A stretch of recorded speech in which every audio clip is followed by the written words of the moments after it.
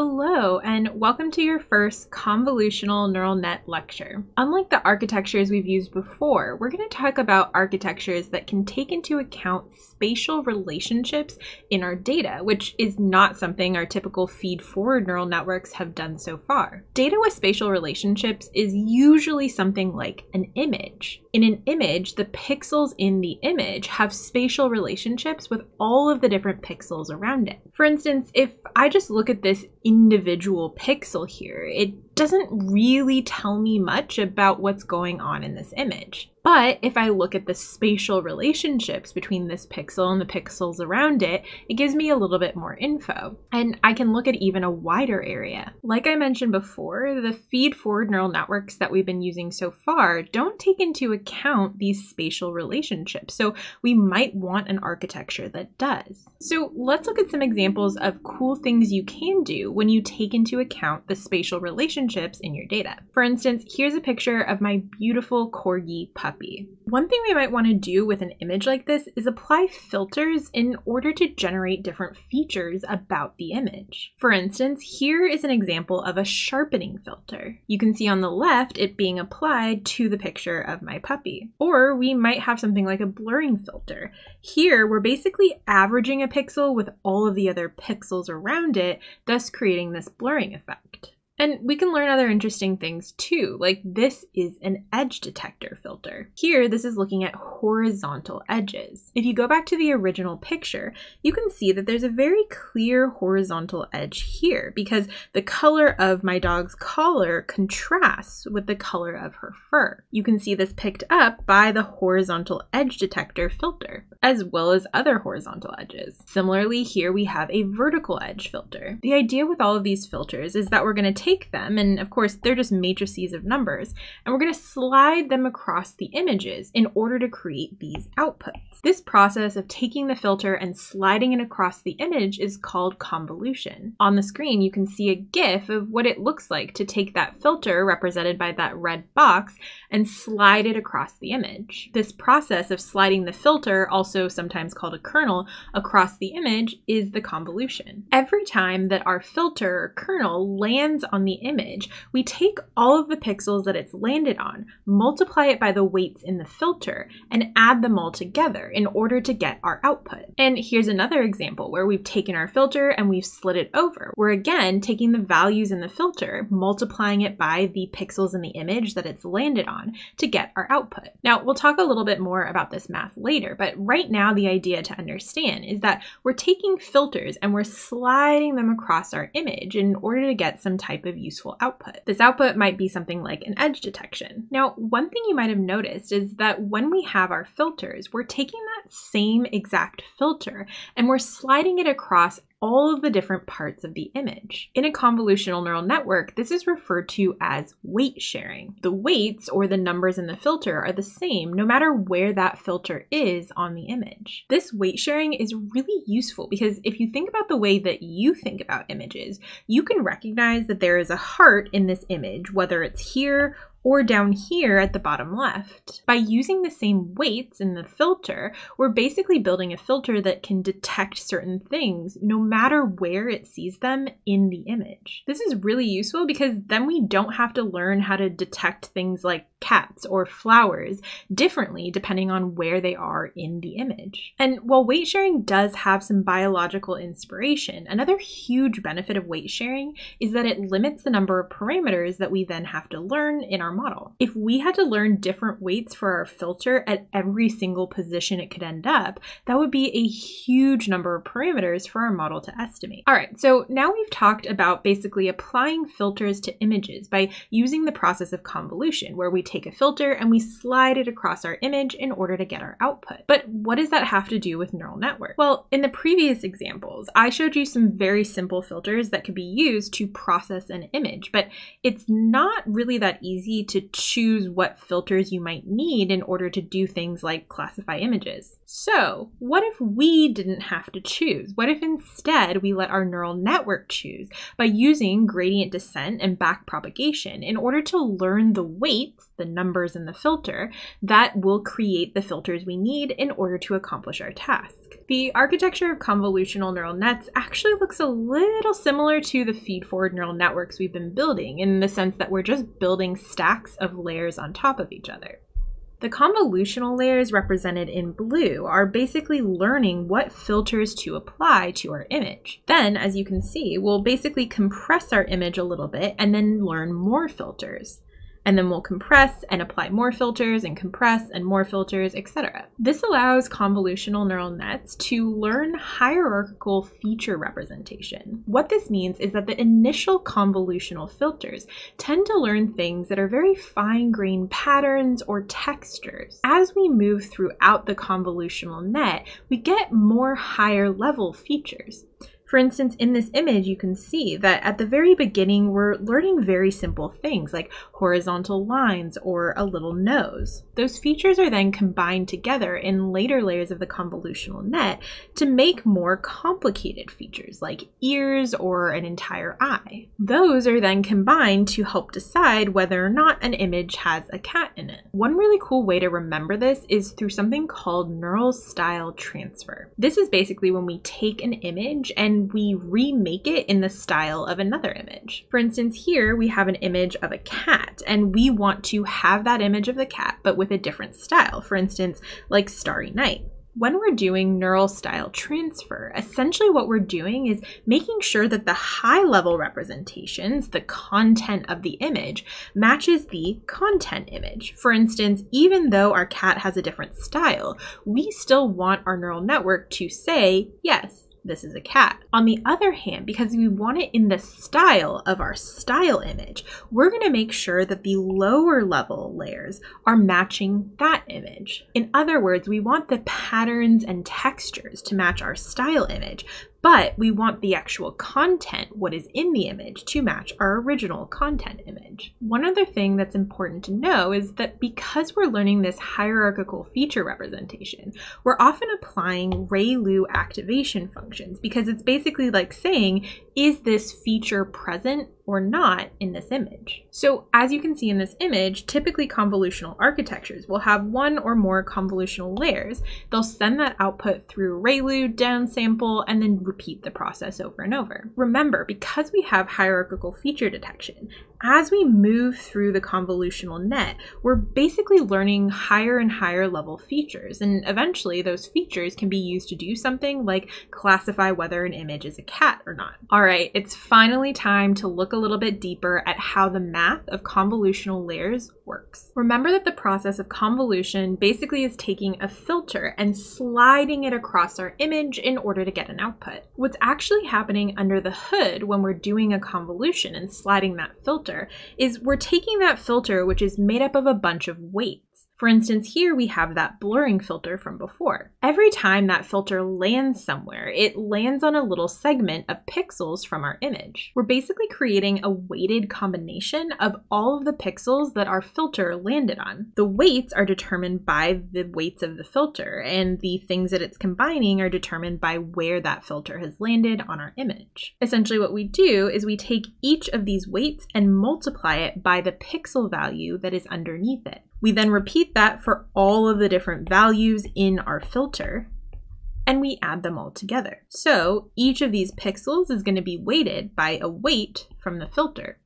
Then we will add all of these weighted pixel values together to get our final output. And while we usually represent this in at least 2 dimensions, so you can sort of see how the process of convolution is working, you can also think of this as a feed-forward layer. For instance, let's take this small 3x3 image and basically unstack or flatten it in order to get just a line of inputs.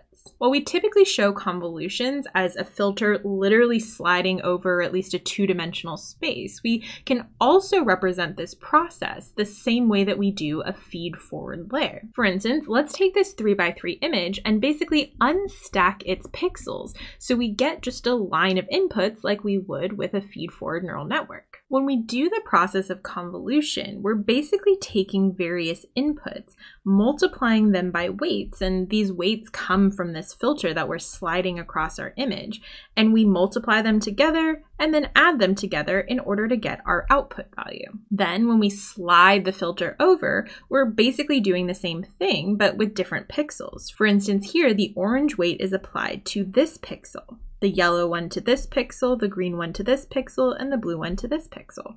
And then we repeat that process again as we slide our filter, and one last time. This is just a different way of representing that convolutional process that's happening. You can see it's basically like a feed-forward layer, except it's not densely connected. In other words, each of our inputs is not necessarily connected to each of our outputs in the next layer. And we have weight sharing going on. Instead of each of these weights being different, they're actually shared. In other words, we're forcing this weight and this weight and this weight and this weight to be the same number. So you can basically think of the convolutional operation as a feed-forward layer that is not densely connected and shares weight. Thus, this representation is the exact same thing as this. Just to take a deeper look at this, here's another representation of this convolutional operation. At every iteration, we take our filter and we slide it across our image. We then multiply whatever the filter weight is by whatever pixel it landed on top of. When we apply that to every pixel that is under our filter currently, we then get one of our outputs. Here you can see the exact math of what's happening. For instance, if we want to look at how to get the value for this pixel of the output, we basically have to take the weights determined by the filter and multiply them by the pixel values from where the filter landed. Now, as you look at this, you might be able to imagine how complicated backpropagation would be for these types of neural nets. For instance, if we wanted to look at the impact of adjusting one of our weights, we have many paths that are affected when we adjust that weight. One little note that you can file away for later. In this very simple example, take a look at the formulas used to calculate the output. And what I want you to do is look at how many times each pixel from the original image shows up in the calculation of that output. For instance, we can look at the pixel at 0, 0 and notice it only shows up once. This picture offers a little bit more of a succinct summary of what the previous slides were talking about. The process of convolution is taking a filter that contains weights, which are just numbers, and slides it across our image. Every time our filter lands somewhere, we get a single value as an output. This output is created by using the filter as weights to combine the pixel values that it landed on top of. So let's apply a blurring filter like the one we saw on my corgi puppy earlier to this grayscale image. Here you can see a live GIF of that filter being applied. As each output pixel is generated, we know that that's generated by taking the filter and sliding it across our image. Here's the final output of applying that blurring filter. And hopefully this output should make sense. We're applying a blurring filter which takes the average of all the pixels around a pixel and makes that the output value. So instead of getting harsher black and white values, we're getting a bunch of mid-level grays. Now, one interesting thing to notice is that our output is a bit smaller than our input image. Our input image was a 10 by 10 pixel image, but our output, as you can see, is 8 by 8, and that was a result of applying a 3 by 3 filter. And if you think about the way that the convolutional process works, this might make sense. If we have a 3 by 3 filter, there are only 8 ways that it can land, at least looking at it moving horizontally. For instance, I've put all of those 8 ways here on the screen. Because the filter can't land on values that are outside of our image, there's only 8 valid places to put it. And this ends up being the same for the vertical direction. Thus, even though our input was 10 by 10, our output was 3 by 3. But what if we don't want our output to be a different size? Well, then we can use something called padding. The idea behind padding is that we add extra pixels beyond the edge of our image so that our filter can land in enough places that the output of our convolution is the same dimensions as the input. For a 3 by 3 filter, if we apply a 1 pixel border around our image, it allows our filter to land in 10 places. Thus, our input and our output will be the same size. When we're using an n by n filter, n just being a variable that could be 1 or 3 or 5, the size of our output is always going to be reduced by n minus 1. Thus, for a 3 by 3 filter, 3 minus 1 is 2, and thus our output is reduced by 2. So instead of being 10 by 10, it was an 8 by 8. However, with the extra padding, we're basically applying our filter to a 12 by 12 image, and thus our output will be 10 by 10, just like the original. So there's 3 types of padding that you should know about. The first one is valid padding, which is essentially a word for no padding at all. We only let our filter land on valid pixels from our image. Then we have same padding. Same padding adds enough extra pixels in a border around our image so that the output of our convolution will have the same dimensions as our input image. However, one interesting thing to notice is that even with this same padding, not all pixels have the same influence on our output. Let's look at this individual pixel here. Even with the padding, this pixel will never end up in these places on the filter. Thus, it only has 4 chances to influence the output. However, other pixels, like more central ones, will get to influence our output 9 times because it will land each place in our 3 by 3 filter. So the final type of padding is full padding. Full padding adds enough pixels around the edge of our image so that every single pixel in our original image can be in every single position in our filter, thus having an equal chance to influence the output. All right, a really quick note. So far, all of our convolutions have been on grayscale images, so they're super simple. We're just taking a filter and we're applying it over a 2-dimensional image. However, most images are not grayscale. They have red, green, and blue values. So instead of an image being like 10 by 10, it's actually something like 10 by 10 by 3, where the 3 represents the number of color channels that are present. It can be a little tricky to think about how convolution works when your image is basically a stack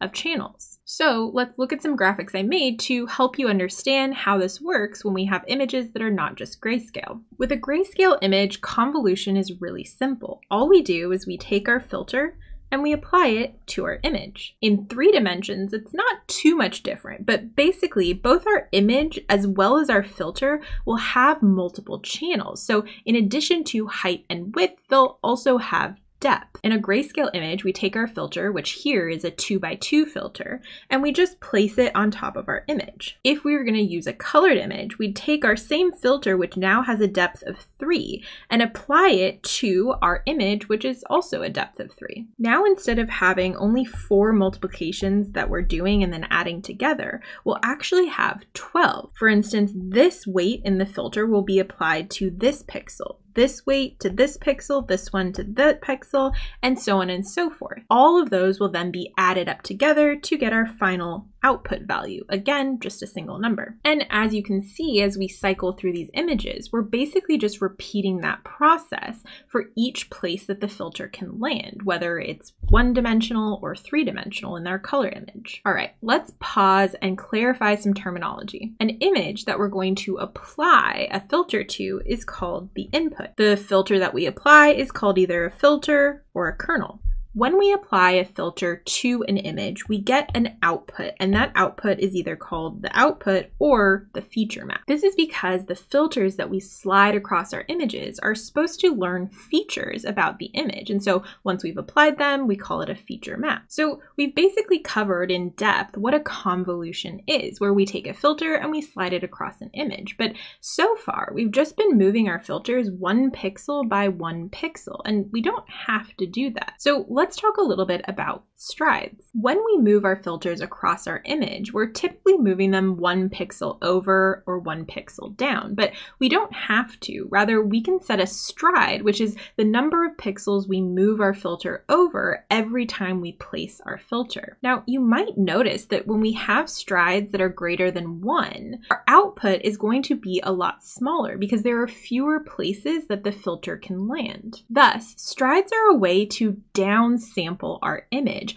We take a big input image and we make it smaller by basically compressing it. However, strides are not the way that we typically want to downsample our images, at least for tasks like image recognition, where we're trying to guess if an image is of a hot dog or not. Rather, we use something called pooling. Pooling are basically filters that we don't need to learn, that we slide across our image in order to downsample it. The most common type of pooling we're going to use is max pooling. With max pooling, we basically have a filter that says, look at all of the pixels that I landed on and return the maximum value. For instance, when our 2x2 filter is here, the maximum value is 6, and thus that's what our output is. Typically, we'll use strides with our max pooling layer. So instead of moving it over 1 pixel, we'll move it over 2 pixels. When we look at these 4 pixels, the maximum value that appears is 8, and that's what our output is. Thus, you can see that pooling is a way to downsample our image, with max pooling being returning the maximum value that occurs in that range of pixels. Now, it's important to note that when we talk about a filter in the context of max pooling, this isn't a filter with weights that we need to learn. It's a predetermined filter that just looks at all the pixels underneath it and returns the maximum value. There's no parameters that we need to learn here. So you can see as we apply max pooling, we're basically taking our image and making a more compressed version. Max pooling will reduce the size of our output, usually in half if we apply a 2x2 filter with strides of 2. Max pooling also helps with translational invariance. The idea behind translational invariance is that if we have a feature like this heart here, we can still detect it even if it's shifted over a little bit. Because max pooling summarizes the information in a region, it's basically like asking, is there a heart somewhere in this region? Because we return that maximum value rather than something like an average, we're basically saying, hey, is there a heart anywhere in this region? And because there is, we will return that maximal value rather than the average across all the pixels. Basically, max pooling is summarizing the information in a region. Together with weight sharing, max pooling allows us to have this translational invariance. We're able to detect different objects even if they're in slightly shifted positions. So to review, pooling is a way to downsample the output of our convolutional layer. Max pooling works best because we're trying to detect, is a feature present in this region, not what is the average presence of the feature in this region. In other words, we just want to know, is there a cat there? Not exactly where that cat is. It's best practice, at least for image classification, to do unstrided convolutions and then downsample that output using max pooling. And hopefully the reason for this makes sense. When we're doing image classification, we just want to know if the image is of a certain object. We don't really care where that object is specifically. However, there may be some applications later on where we do care, in which we might change the way we do things. All right, so now we know a lot more about the structure of this convolutional neural network. Like a feed-forward network, we basically have multiple stacks of layers that flow through into each other. Typically, we'll have one or more convolutional layers and then some type of max pooling layer, followed by more convolutional layers on this now reduced output, and then so on and so forth, with our pooling to downsample our image, and then more convolutions, and then more pooling and more convolutions, and more pooling and more convolutions. Remember, the purpose of these stacks of layers is to learn that hierarchical feature representation, which we can then use in order to do something like classify our image as a cat or not a cat. In order to do that, we can take all of the features learned by our convolutional and pooling layers and then feed that into a feed-forward neural network, which will then do the actual classification for us. In other words, all of this convolutional architecture is just a way to learn useful features from an image. So in review, convolutional architecture basically allows us to learn different filters or kernels that we can slide across our image in order to learn useful features from that image. Because we want that hierarchical feature representation, we basically learn more and more compressed versions of our image as we move through the network, thus giving convolutional architectures a sort of pyramid-like shape. Once the convolutional network has learned these useful features from the image, we often flatten them and then feed them into a feed-forward neural network in order to do some task that we're interested in. All right, that's all I have for you. I will see you next time.